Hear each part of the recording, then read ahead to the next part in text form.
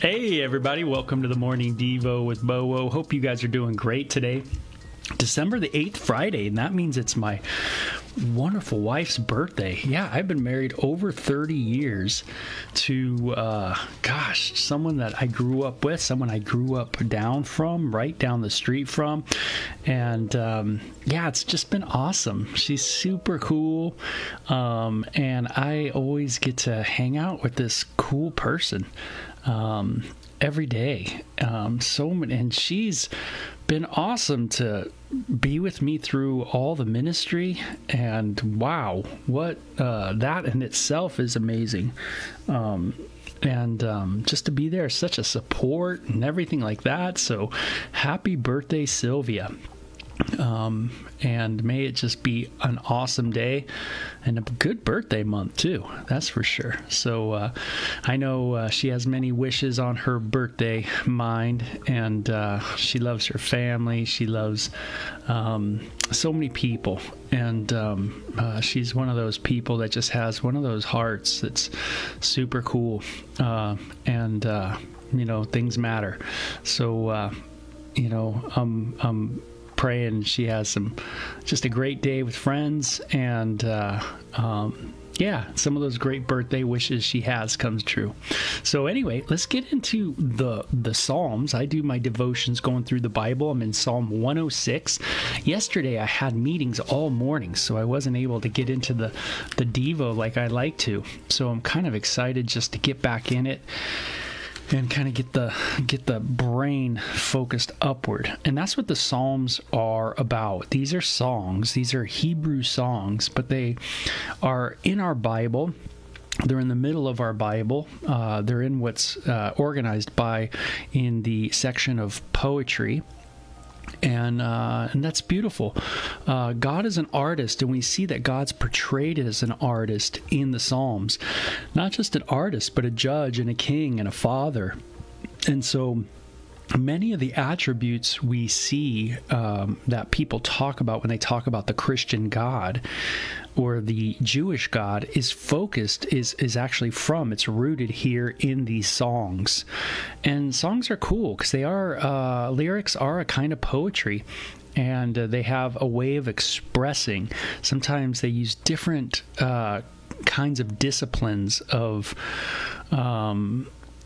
organizing words to be able to express certain things. And so that's what's cool about them. In Psalm 105 and 106, we see a lot of history being kind of gone over in these songs. It's a way of thinking back. And I love that, songs that make us think back. So let's read Psalm 106 and kind of see what that's about. It says, "Praise the Lord, give thanks to the Lord, for he is good. His faithfulness, his faithful love endures forever." And it says, "Who can list the glorious miracles of the Lord? Who can ever praise him enough? There is joy for those who deal justly with others and always do what is right. Remember me, Lord, when you show favor to your people. Come near and rescue me." So it's cool. It's that idea of come near, rescue me. It's a cry out to God, we see. But it's also just a giving thanks to God, right, for his enduring love towards us. And I love that line in verse 3 that says, "There is joy for those who deal justly with others." What is my dealing with others like? We might think that we're right, and, but really just in your heart, you've been, kind of unkind, or just the way you talk is very harsh, and you've said things that are harsh to people, and, we haven't really dealt justly with others. We really haven't done that very good. And that's something, to look over. There is joy for those who deal justly with others, who do the right thing. When I think justly, I think of that do the right thing. I think of that old movie, Do the Right Thing, by Spike Lee in a way. But, just do the right thing. So sometimes we think we win a battle, but really we weren't really very good in it. I don't know if we did really justly in the whole situation. So it's something to look at in our life. The hardest words are always "I'm wrong," that I didn't do the right thing, and to walk humbly. But that's what the scriptures tell us to do, right? He has shown thee, O man, what is good and what the Lord requires of thee, but to do justly and to walk humbly. Right? Yeah. Justly, to walk humbly, to do the right thing. And sometimes we got too many things coming at us too many people in our ear that really confuse us as far as what to do. What is the right or just thing to do? So sometimes we got to kind of shut the noise off and just get focused back on the word. When you said those comments, were you loving people? Did you really love your neighbor?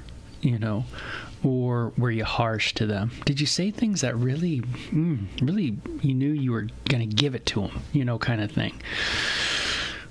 Maybe there's that resentment and bitterness and things like that that's in there. So in the heart, instead of really just dealing justly with people, dealing with people the way, Christ would. How would Jesus deal with this person? And, that's something we always have to ask. Remember me, Lord, when you show favor to your people. Come near and rescue me. I love that. It's that cry of, again, coming to rescue in verse 4. Let me share in your prosperity of your chosen ones. Let me rejoice in the day of your people. Let me praise you with those who are your heritage. Israel obviously is what's in sight. We see that the Psalms are just littered with this idea of God blessing Israel. God speaking to those chosen people. And this sometimes gets us a little in a pinch where we go, hey, God chose certain people and not other people. What's up with that? Instead of looking, and that's a very prideful way of looking at it. But maybe I got to look at it as like, humbling myself. Maybe if I walk humbly with God, then I would be okay with how God, what he's done and how he has chosen whom he has chosen. And I would just surrender to that and be like, hey, that's okay. Instead of constantly striving, against my maker, so to speak. Sometimes we're always I'm looking for an excuse, to go against God. And sometimes that's what's in your heart, is that, if I could just find an excuse to keep doing what I'm doing, instead of having to, do that old thing called walk humbly, then I'll do it, I'll say it. But here is that real clear idea in the song that, God is God and God will choose.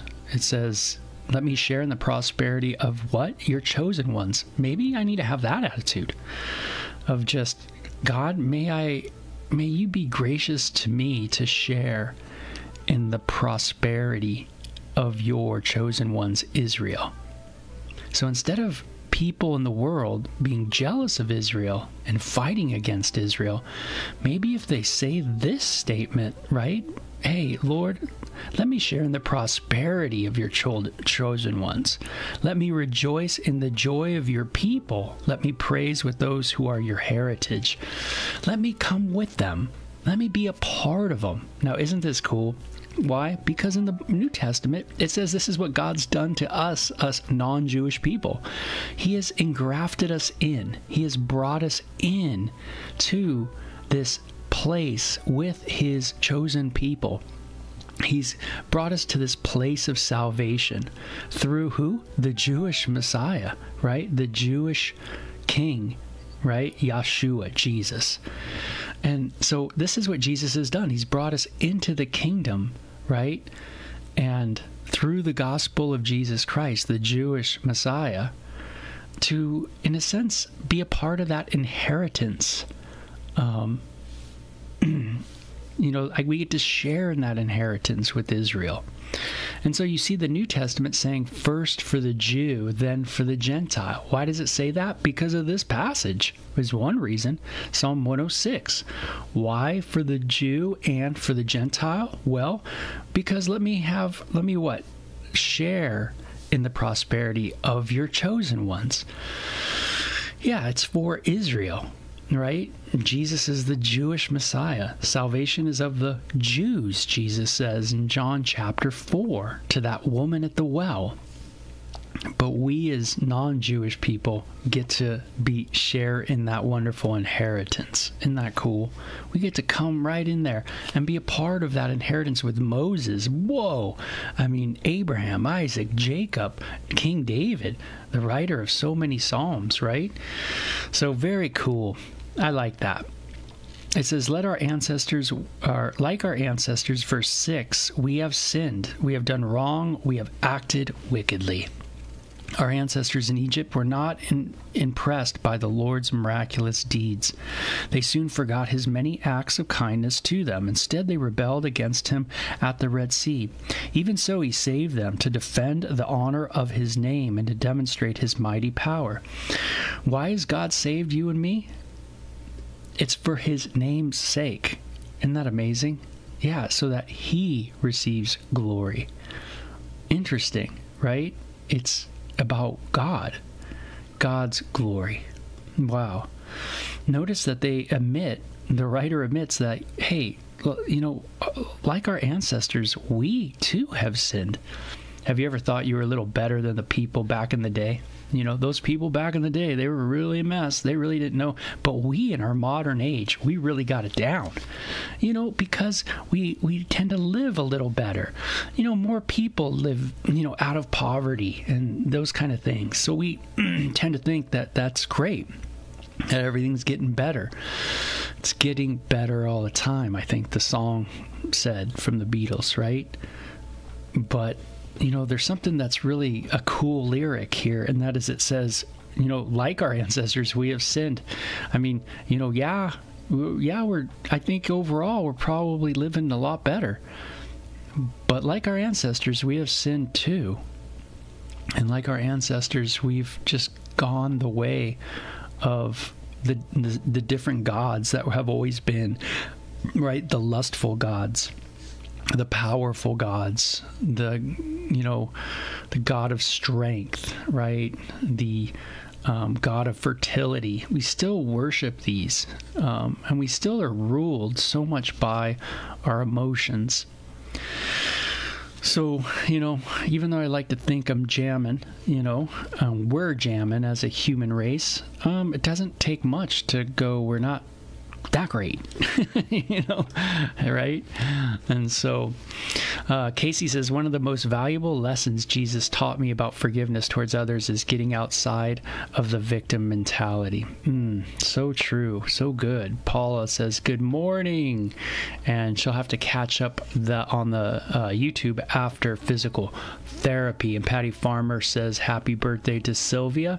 I love the joy in your face you had speaking of her. That's right. You only glorify someone if you are filled with what? Joy about them. That's right. If joy is the expression of glorification, really, right? If you want to show something as being glorified, you talk about it with what? Joy. Oh man, I love that hockey game. That was great. Hockey, hockey's something you enjoy. It's glorified, that kind of thing. So thank you. Yes, Sylvia's cool. I got so many cool stories about her. We got a lot of fun stuff. We grew up together, partied together, LA together, downtown LA together. I mean, man, wow, a lot of stuff. And come to Christ together. So many beautiful stories, right? And so, okay, let's kind of move on. It says in verse 8, even so, meaning even though they rebelled at the Red Sea, it says he saved them. Grace, right? He gives them grace. Hey, even though people have sinned against you, right? Even though people have sinned, we still have to have grace. It doesn't mean we don't do the right thing. No, we want to deal justly, as the psalm says, but we do so gracefully, right? Yeah, we do so gracefully. Sometimes that's with a lot of pain in our heart, right? Because we might be sad over decisions loved one makes, right? But even so, he loved them. He saved them, right? To defend the honor of his own name, right? God will be honored and he will save. He promised to save Israel. He will save them. He will uphold his promise and honor his name. And it says, he commanded the Red Sea to dry up. He led Israel across the sea as if it were a desert. So he rescued them from their enemies and redeemed them from their foes. Then the water returned and covered their enemies. None of them survived. So it's a retelling of the Red Sea. But I just love the idea that God in his grace comes to Israel's rescue. It's not that Israel, like, you have this story of this narrative of God, Israel being all that, and they're so great that, no, they're a mess the whole way into, if you will, sanctification. As they're being moved towards the promised land, right, towards the place of rest, it's all bumpy and it's all, yucky, and they're just not doing too good. But he rescues them. He will be faithful. He who began a good work in you is, you got it, faithful. Then his people believed his promises and they sang his praise. Hey, when you really dig someone, you like to sing songs about them. Do you sing songs about the one you love? It's a good question, Now, I got a lot of songs. I got songs for my kids. I got songs for Sylvia. I got so many songs. It's like thousands and thousands. I got so many albums on albums in my brain. And that's how my brain works. But I grew up a musician, playing music since I was in elementary school. And so I just have a lot of tunes in the old noggin, doing that.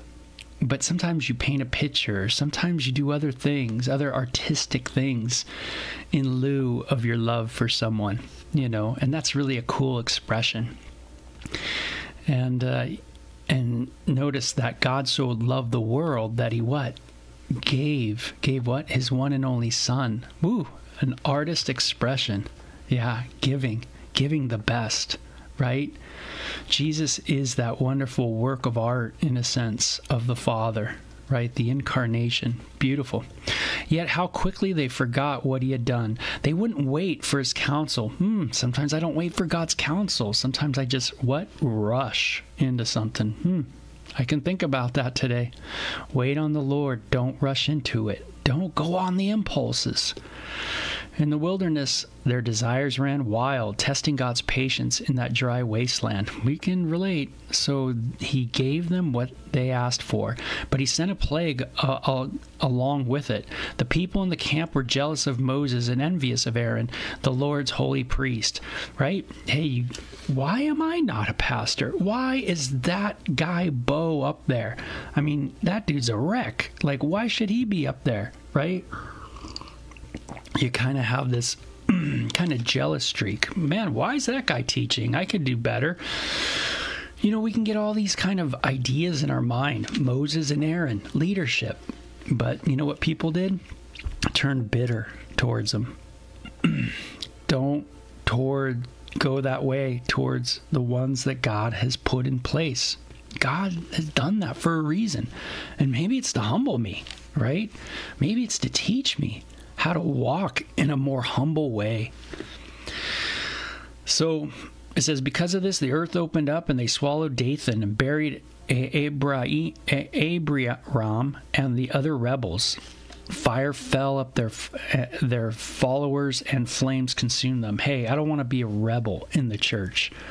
Am I more of a rebel than really someone who helps? Am I a helper? Am I a rebel? A rebel is talking always bad about things. Oh, what about this? They should have done this. Da, da, da, da. It's constant blah, blah, blah, blah. Negative, negative, negative. Right? You rebel. Instead of saying, how can I help? What can I do? God, what do you want me to do to help in the body of Christ? Bringing the gospel and the love of Christ to people. The people made a calf at Mount Sinai. They bowed before an image made of gold. They traded their glorious God for the statue of a grass-eating bull. They forgot God, their Savior, who had done such great things in Egypt. Sometimes we exchange God for what? A grass-eating bull. Yeah, I can relate to that too. such wonderful things in the land of Ham, such awesome deeds at the Red Sea, so he declared he would destroy them. This is verse 23, so he declared he would destroy them. But Moses, his chosen, stepped between the Lord and his people. He begged him to turn from his anger and not destroy them. This is another great, just repetitive narrative of things that have happened in the past, right? And I love how Moses steps in and says, God, you know what? Don't punish your people, you know. And I love how Moses has that intercessory heart, right? To pray for people, to step in, stand in the gap, help out, be a part of, really get in there. You know, God, how can I step in here and be, cover their sins? You know, love covers what? A multitude of sins. Oh man, Moses, he stepped in the gap, right? He comes to God and he pleads with God, don't judge these people according to their sins. Have mercy on them. Love does cover a multitude of sins there. Wow. Do I act like Moses? You know, do I complain or do I go before God pleading for his mercy for them? Very good thought for me today. So the people refused to enter into the pleasant land, for they wouldn't believe his promise to care for them. Instead, they grumbled in their tents and refused to obey the Lord, right? Hardness of the heart. They did not go into the land. Instead, they grumbled in the tents and refused to obey the Lord. Therefore, he solemnly swore that he would kill them in the wilderness. Does this sound like a rah-rah Israel song? No. Some people have this idea, and I know I used to think, oh, the Bible is going to be about this narrative of how great these people are and how great they are. It's anything but that, isn't it? It's about the real deal, just how rough and yucky and stubborn they are. And it says, therefore he solemnly swore, this is verse 26, that he would kill them in the wilderness, that he would scatter their descendants among the nations, exiling them to distant lands. Wow, that really happened. That's interesting. Verse 27 really took place. They really were scattered all over the land. And that their bodies a lot of them died where? In the wilderness. Then our ancestors joined in worship of Baal and Peor, and they even ate sacrifices offered to the dead. They answered the Lord with all these things, so the plague broke out among them. But Phinehas had the courage to intervene, and the plague was stopped. Wow, that's I think the narrative in the book of Numbers about Phinehas. So he has been regarded as a righteous man ever since that time. At Meribah, too, they angered the Lord, causing Moses serious trouble. They made Moses angry, and he spoke foolishly. Poor Moses, right? Dealing with all the people, all of a sudden just gets really bitter and angry towards them. Israel failed to destroy the nations in the land as the Lord commanded them. Instead, they mingled among the pagans and adopted their evil customs. Even when Israel went into the promised land, they didn't do the right thing. They just ended up mingling with everybody else. They did not hold fast to Yahweh. It said they worshipped idols, which led to their downfall. They even sacrificed their sons and their daughters to the demons. Wow. Oh, man. They shed innocent blood, the blood of their sons and their daughters, human sacrifices. Gosh, that's what's being talked about here in Psalm 106. Unbelievable. They defiled themselves by their evil deeds, and their love of idols was adultery in the Lord's sight. Right? It was a leaving of God going into another.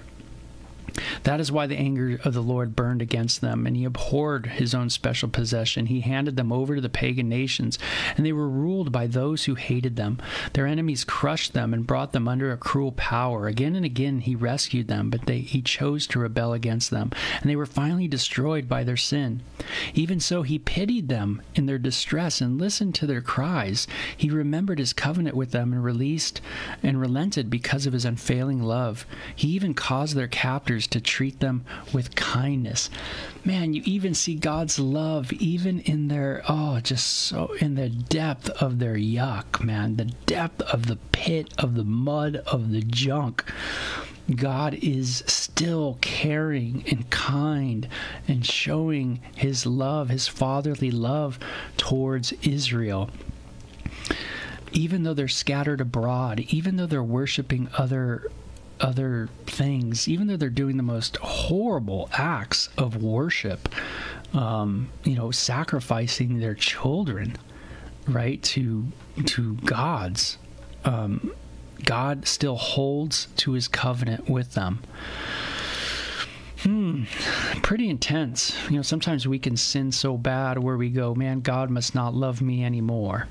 Well, Psalm 106 is a good one to read, right, if that's your thought. Yeah, you've blown it. And yeah, I've blown it. And yeah, you blow it. And yeah, I blow it. But you know what? God remembers his covenant with you. And that's what Jesus' communion's all about, right? As much as you do this, you partake of the elements. Do this what? In remembrance of what he's done for us. His work on the cross for us. His atonement for us, right? Him dealing with us. Him interceding with the Father on our behalf, right? Him going to the Father and saying, God, have mercy on them. See, Jesus, like Moses, stands in the gap, right, for us. Man, isn't that cool? Even though we have, if our sins were revealed to us, even right now, it would blow us away of how far we are from Jesus. That's how much we need saving. And it says he even caused the captors to be kind with them. We think we're going our own way on the planet. We think it's going to promise freedom. But it just gets us into more yuck than we ever would have ever imagined. Very true. It says, save us, O Lord, our God. Gather us back from among the nations so we can thank your holy name and rejoice and praise you. Praise the Lord, the God of Israel, who lives from everlasting to everlasting. Let all the people say, amen, praise the Lord. So a lot to praise the Lord about, right? A lot of his grace, his persevering in his love for Israel. So very cool, right? Laura says the Bible shows us good, bad, ugly, our human nature, but God is full of grace and mercy towards us despite our faults when we follow Christ. So true, right? So true. Everybody's going to try to cover their sin some way. Everybody's going to try to do it. Everybody on the planet tries to do it. Intellectualism, money, fame, power, having family. They get up, put everything into family to forget really about worshiping God. People do that all the think they get wrapped up in so many things. We get wrapped up and everything becomes idolatrous in our life. Even the things that we think are so innocent, we find ourselves succumbing to it. And so it's beautiful that these Psalms continue to point us upward, to look up at God, and then to look back and take a look and go, gosh, let me look back and let me look at, God, how we've rebelled as a human race in the past and how we still do today. And yet God is what? Merciful. Gosh, thank you so much. So gracious. Slow to anger, rich in love, for sure. So you guys have a great Friday. Enjoy it. I will too. And, great B-Day. I'm excited about that. So you guys have a good one. We'll see you hopefully at church. Okay, bye-bye.